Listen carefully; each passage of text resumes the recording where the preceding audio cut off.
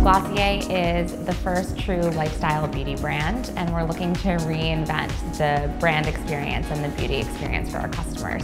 So Glossier started with Into the Gloss. Into the Gloss was a blog that started 7 years ago, and it was really founded on the idea that we should embrace beauty as an element of personal style. And no matter who you are, you have a routine. And we created the best version of the products that we thought were the essentials of your beauty routine. So here at Glossier, we have a lot of business users who have many interesting questions about our users.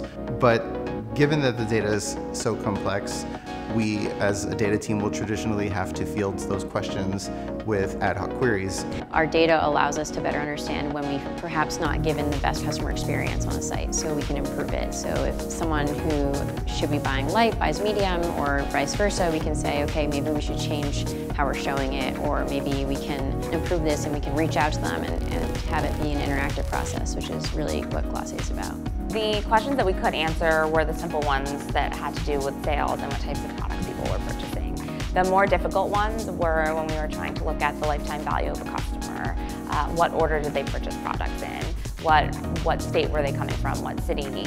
How did we get as granular as we needed to in order to form strategies that would really identify either high potential growth areas, big opportunities for repeat purchase, or other strategic opportunities for us. With LookML data modeling, we can streamline that process so that it's done once and enables all the business users to be able to ask their questions and scalably answer them without having the intervention of a data analyst having to come in. The most important thing for me is to be able to look at a dashboard, which I know so much work goes on in the background that our data team does an incredible job preparing for. And what is most important to me is that end product, and how do I actually use that to answer the questions and make informed decisions to move the business forward, to give our customers the best experience that they can have. As we become a more data-driven company, it's really important for everyone to be on the same page as they make decisions, and data allows us to better interact and connect with our customers, both future and present, and create the most optimum customer experience for them.